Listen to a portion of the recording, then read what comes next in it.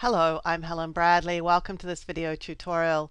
Today we're going to be looking at the new PowerPoint 2013 and asking what's new and cool for PowerPoint users. There is a lot to like about the new PowerPoint 2013 and we're going to have a look at some of the features of it here in this video. The first thing is this start screen. This opens as soon as you open PowerPoint 2013. And there's a lot here for new users. You can actually turn the screen off, but I think most people are going to opt to turn it on. The default is to start with a new presentation with the default theme, but you can see here that we've got recent files that we've opened in PowerPoint, so they're all available to us.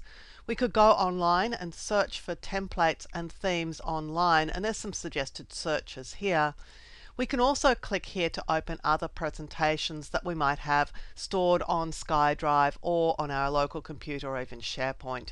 And up here is the current account. So when you open PowerPoint 2013 or any of the new Office 2013 applications, you're going to be logged into your SkyDrive account and this is access to it. And here we could switch accounts if we wanted to. These are just for testers, so I think that they're probably going to go in the final production. But let's have a look and see what would happen if we selected one of these templates. So I'm just going to click this one to open it. And you can see here that there's some variance in this theme. We're having a look right now at the more images so we can see what this layout is going to look like if we select this particular one. And there's this title layout, and this is what the chart would look like. And then Smart Art Graphics, and this is a photo layout. And then there are different variants, different color combinations that we could use in this particular theme. Now what they've done in PowerPoint 2013 is that they've removed some of the color options that we've had previously and sort of scaled them down to a more manageable group. So this particular design has 4 color options and you choose one of them and go with it, rather than having to select from a set of color schemes that are probably 20 or 30 of them. So I'm really liking this sort of ready one. So let's click Create. And we're now all ready to start our PowerPoint presentation. None of this is going to be unusual for PowerPoint users. A little bit has changed with the interface here. You can see that it's got a metro style look to it. So everything's a lot flatter. There's no dimension in this screen, no shading. The buttons are sort of all gone to the back, and really what we're doing is focusing a little bit more on the content of our presentation. Let's go to Backstage View before we come back here though and see what's there. I'll click File to go to Backstage View.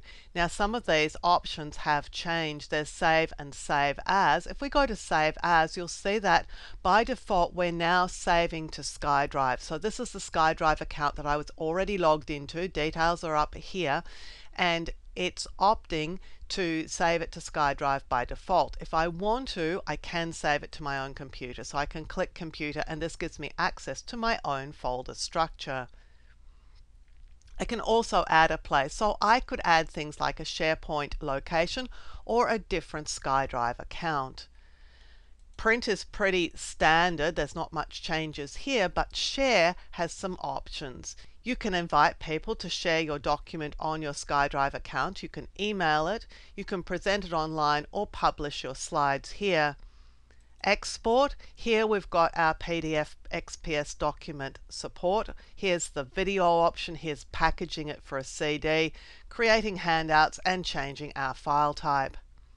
Down here are the standard options. This is general options for working inside PowerPoint, and there's not much changed here. Let's go back here, however, to this account area, and this is where you manage your accounts. So at the moment you can see that I've got a connected service with my Facebook account, my SkyDrive account, Twitter. I can also add LinkedIn if I wanted to. I could add Flickr. There's the ability to add SharePoint or another SkyDrive account. Lots of options here, and I imagine that over time we might see even more appearing here. This is also showing me where I am with my product. I can get updates and get an information about whether the updates are installed, whether there are any, and it's just telling me which version of Microsoft PowerPoint I'm using.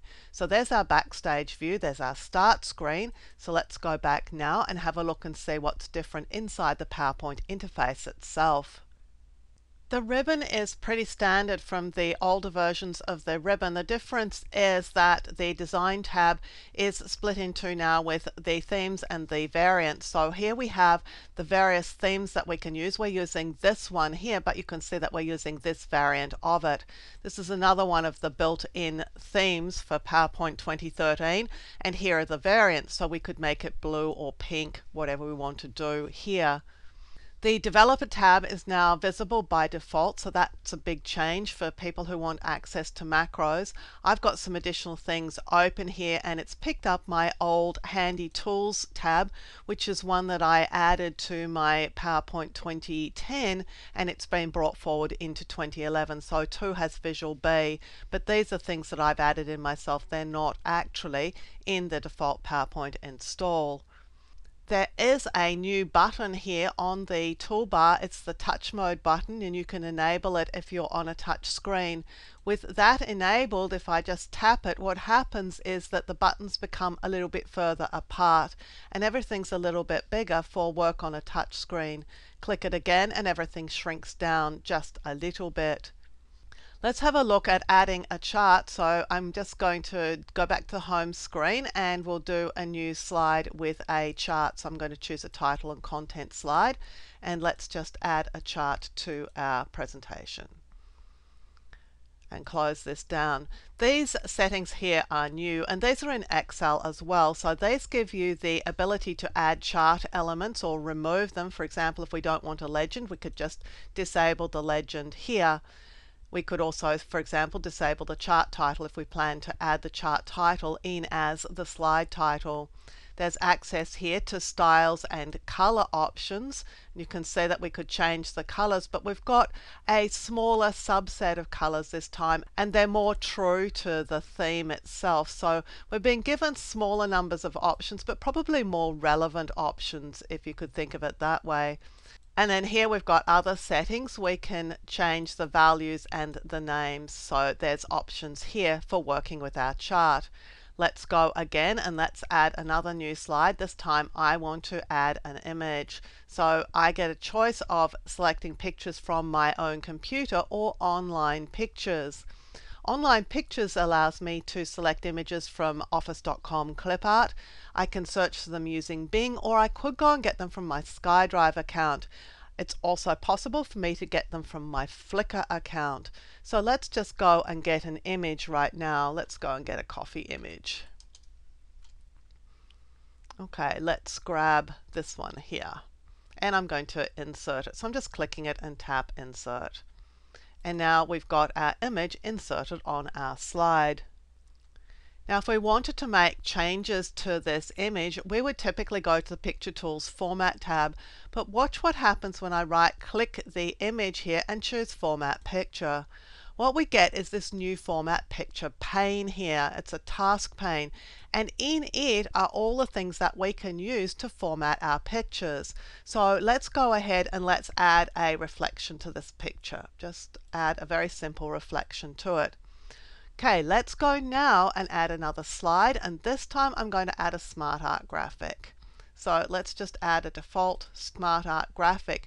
But look what's happened to our pane. Now we're seeing format shape options, because these are the options that we can use with this Smart Art graphic. If we go back to this slide here and click on the picture, the pane is still there. It stays in place if we want it to, but it changes to show us the kind of options that we have for the object that we're working with. And I think users are going to really like this, because you don't have dialogue sitting over the top of your slides. This is all tucked away on the side, and you can leave it open as you work, and it's just giving you much quicker access to things. You can see we haven't moved away from the Home tab, and yet we've got most of the Smart Art tools available that allow us to format this Smart Art as we work.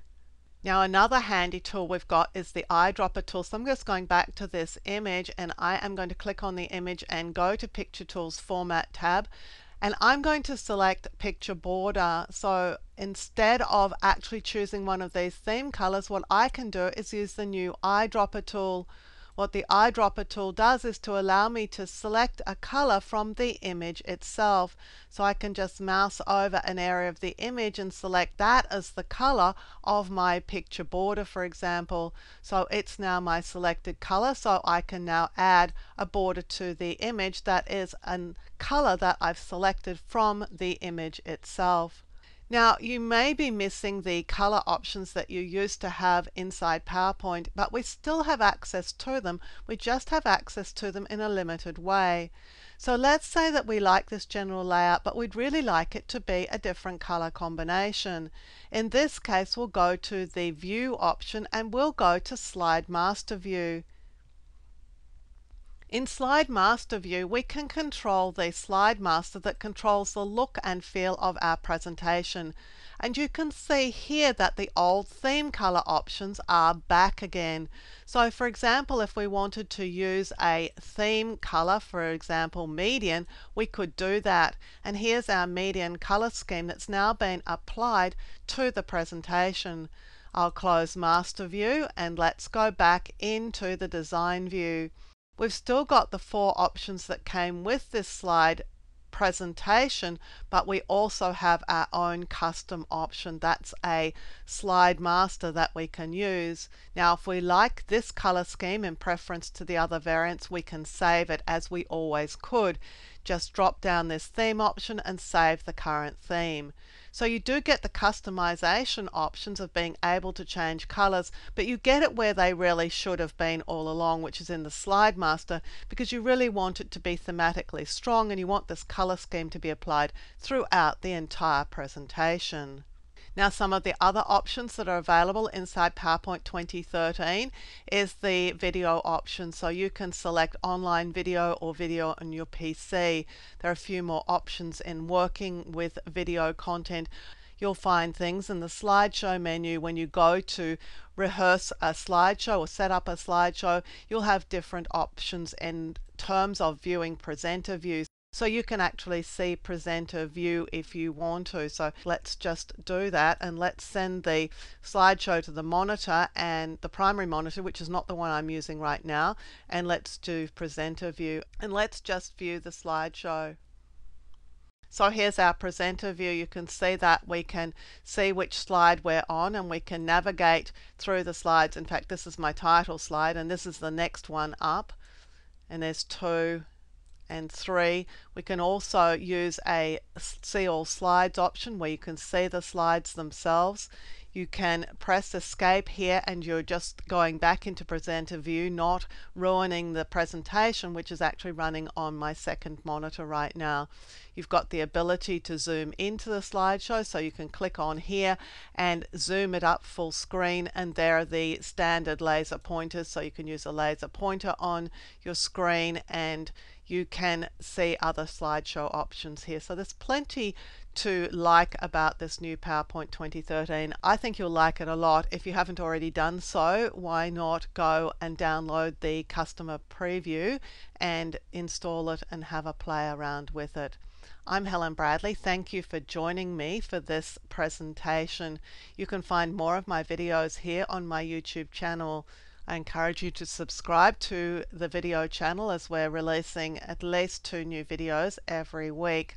And also follow me at projectwoman.com where you'll find tips and tricks for all the Office applications as well as much, much more. If you like this video, please go ahead and like it, and I am always happy to hear your comments.